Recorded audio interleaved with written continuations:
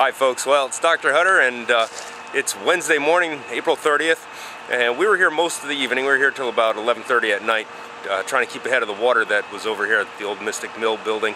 It was pretty impressive. If you look behind me, you can see how the sidewalk was undermined.